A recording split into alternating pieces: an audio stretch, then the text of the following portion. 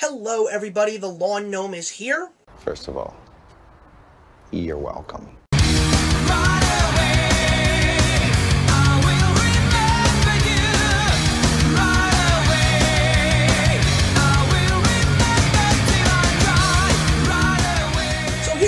That was definitely one that got away. When I saw the trailers, I was laughing my head off, and I was really excited to see it, but I just didn't.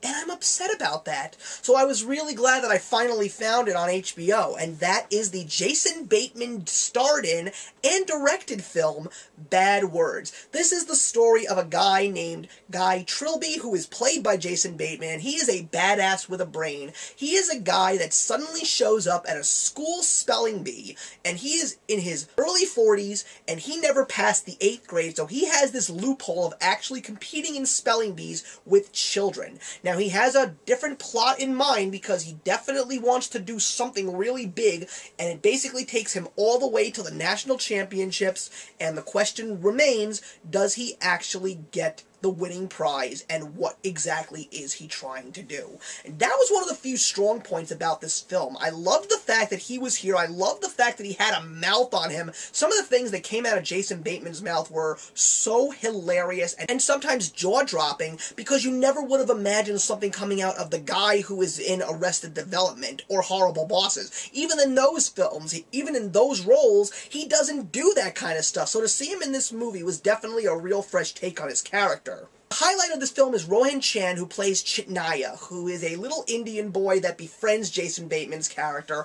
and some of the things that they do and some of the exchanges of dialogue that they have is absolutely priceless. I don't even want to get into it. You gotta see this movie just to see exactly what is said in this film. Another great character in this film is Allison Janney. She plays the head of the national championships for the spelling bee. I love Allison Janney in anything that I have ever seen.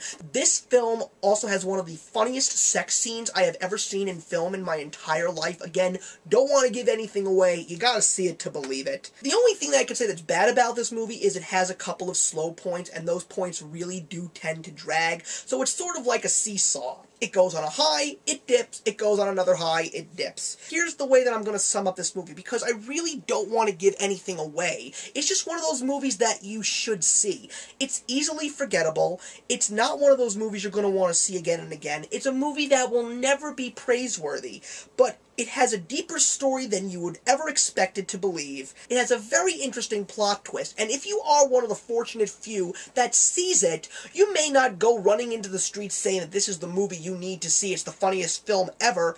You will be satisfied, and you will be happy that you've seen it. I don't intend on seeing this movie again.